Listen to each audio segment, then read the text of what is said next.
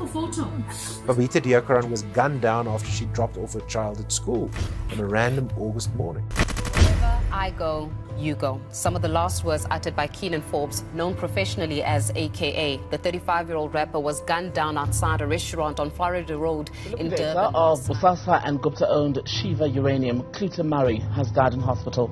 He was shot while traveling with his son along the N1 highway near Midland. In 2022, GITOC recorded 141 assassinations in South Africa, an average of 2 or more a week, which realistically is an undercount given the limited sources of data it deals with. The culture of targeted killings in the country, both recently and historically, has become a monetizable commodity that can be bought and sold with no discrimination on who the intended target is. In today's video, we will be looking at part 1 of 10 recent high-profile killings that had occurred in South Africa, not ranking them in any particular order, looking into South Africa's as descent into the assassination nation. So let's jump into today's video, and please don't forget to like, subscribe, and share for more content like this.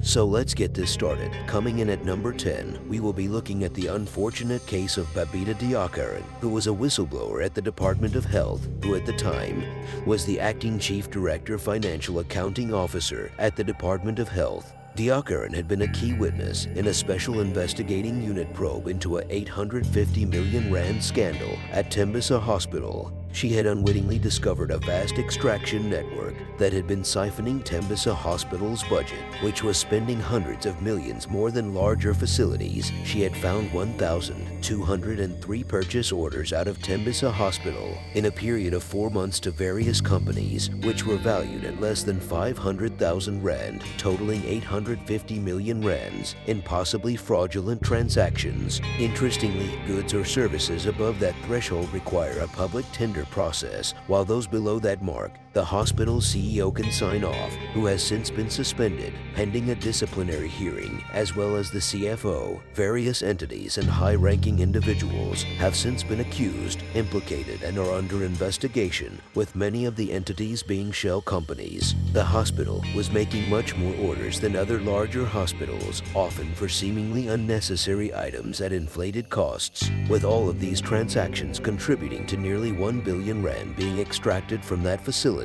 Unfortunately, 3 weeks after reporting the matter, Deokaran, a single mother, was killed on the 23rd of August 2021 in the morning outside her front gate while she was returning home from dropping her daughter off at school. A vehicle pulled alongside her vehicle and fired multiple shots after she had parked in front of her house in Johannesburg. After this targeted killing, a neighbor of hers informed the police that he had seen a suspicious BMW at the murder scene multiple times before her unfortunate death, which enabled the authorities to trace the vehicle and resulted in the arrest of 6 suspects, aged 24 to 30. These suspects, who all hail from the KwaZulu-Natal province, were allegedly paid 2 million rand and would later plead guilty in a plea deal, formally being charged for the murder and collectively being sentenced to 98 years in prison. The Sunday Times reported that Deokaran had been stalked and observed by her alleged assassins for more than a month prior to her death, while also reporting that the CCTV cameras in the area had been mysteriously disabled prior to the assassination. The interesting part is that one of the suspects alleges that a prominent politician paid them 400,000 rand each for the hit, but later retracted the statement. The 6 men had also identified a man by the name Kanyasani Mpungos as the person who recruited them to carry out the killing. However, it is reported he died a few months after the death of Deokaran. Fast forward to 2023, and 3 of the 9 Tembisa Hospital officials who were allegedly involved in the awarding of possibly fraudulent contracts have resigned, with the remaining 6 being suspended, while there has been no public statement towards who the mastermind behind it all might be, or if there are any leads. Her assassination has also stirred a debate regarding the safety and policy around whistleblowing in South Africa, as they are essentially left on their own, putting their careers, safety, reputation, and life in danger, all for justice, where justice is not the topic of the day. Next on our list is the case of Cloete and Thomas Murray, a father and son duo who had been killed earlier this year. Cloete Murray was a well-known insolvency practitioner with over 20 years of experience in the field, who was known for investigating high-profile corruption cases, while his son Thomas Murray was a talented legal advisor at Sechaba Trust, a company which Cloete Murray was one of the founders. Murray's job as a court-appointed company liquidator was to look into the accounts of firms that had folded, recover assets, and report any criminality. Recently, Cloete Murray was appointed court liquidator of African Global Operations, formerly Bosasa, a government contractor specializing in prison services, which was implicated in numerous government contract scandals. The Zondo Commission into Corruption concluded that the company extensively bribed politicians and government officials to get government contracts. In addition to his work on the Bosasa case, Murray was also a liquidator for Trillion Management Consulting, which was liquidated at the insistence of Eskom over its inability to repay the parastatal 595 million rand, as well as working on the liquidation of Comair, the owner of Kulila and operator of British Airways in Southern Africa, as of June last year, so it can be seen he was a very busy man. Unfortunately, the father and son duo were shot by hitmen on the N1 highway near Johannesburg while driving their white Toyota Prado. Thomas died on scene, while his father died in hospital after succumbing to his injuries. The Murrays were followed by a car and a motorcycle from Pretoria to Johannesburg and were reportedly watched for hours before being gunned down. The aftermath of this suspected targeted killing is that both father and son have left behind their families. They had pursued justice and lost their lives in the pursuit of it. However, the non-profit organization Forensics for Justice has offered a 1 million rand reward for information that could lead to the arrest of the assailants. Meanwhile, the South African Restructuring and Insolvency Practitioners Association, SARIPA, has called on the South African government to leave no stone unturned in finding the perpetrators and to ensure its members can perform their duties without fear, as reported by News 24. The interesting thing is no one entity or group of individuals can be tied to the murders. As previously mentioned, Cloete Murray had worked on various high-profile corruption cases, so at this point the matter is still under investigation.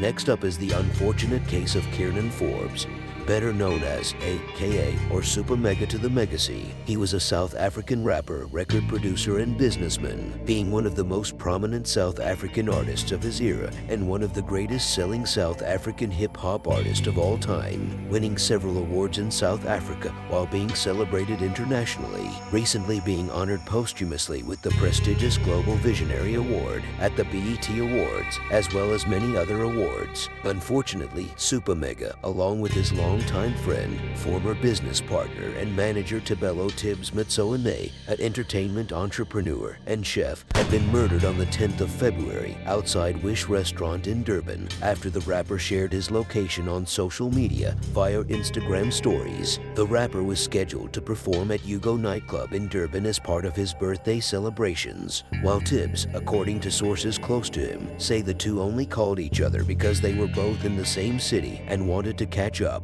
But before they knew it, they were murdered in cold blood. A source close to the situation says Tibz was running late, but somehow he managed to find the rapper and his entourage there. At around 10 p.m. that night, AKA and his friends were standing outside the restaurant when an unknown gunman creeped up behind them and shot the rapper in the side of the head at close range, while his accomplice, who was standing by the rapper's car, fired more shots which killed Motsoane. It is believed by the police that the second gunman then started firing to deter onlookers from responding to the hit. The two gunmen then fled the scene on foot. Sadly, AKA and Tibz were pronounced dead at the scene, with the assassination sending shockwaves through South African and international media outlets and social media, with fans even speculating that one of his friends, Don Design, was in on the murder, due to widespread backlash from the public regarding factors such as his body language caught on CCTV footage moments before the shooting. Despite growing speculation by the public around Don's involvement in the double homicide, Supa Mega's family has stood by the DJ's side, with the rapper's father, Tony Forbes, even saying that the accusations were very irresponsible and dangerous. However, fans also speculated that the father of the rapper's fiancée, Anele Tembe, who had passed away after she allegedly jumped from the balcony of Pepper Hotel in Cape Town 2 years ago after an altercation with the rapper. Although he claimed he had last seen her alive in the room, the speculation comes as her family had suspected that the rapper had pushed her off the balcony after a violent argument. However, after investigations in June 2022, the National Prosecuting Authority declined to prosecute the rapper. However, after the rapper's own passing, the case had been reopened after her family made further representations to the NPA via a letter convincing them that there was a possibility of foul play in events that led to their daughter's death, with contents of the letter claiming that the NPA disregarded the following crucial information in its decision. In a statement from a witness named Rob Stefanato, who stated he heard an argument between a woman and a man coming from AKA's hotel room. Before Nelly's fall, the witness claimed he overheard the woman desperately asking the attacker, a man, to leave her alone. AKA did not attend to his injured fiancée, who remained alive for approximately 20 minutes. Stefanato administered CPR and called emergency services.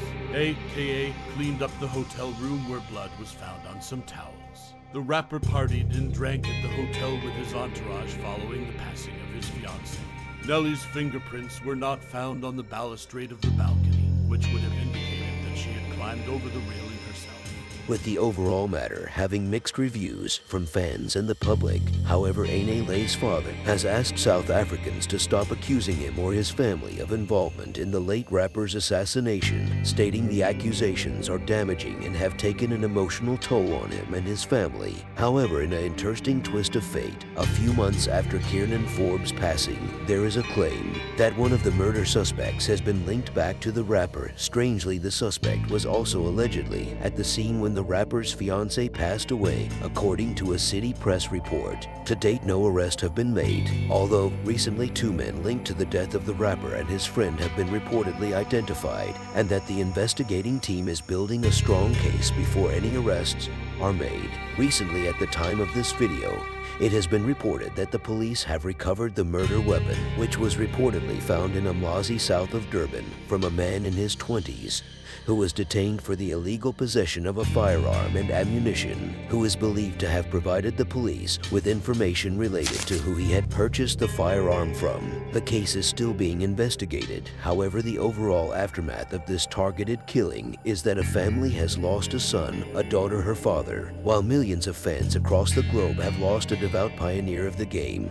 who greatly impacted the culture and was an influence to various artists and people.